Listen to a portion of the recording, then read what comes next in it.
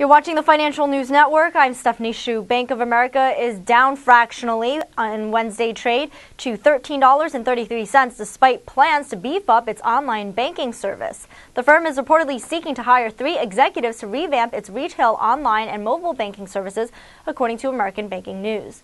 The positions include a head of business development, a sales manager, and an executive responsible for online and mobile strategy.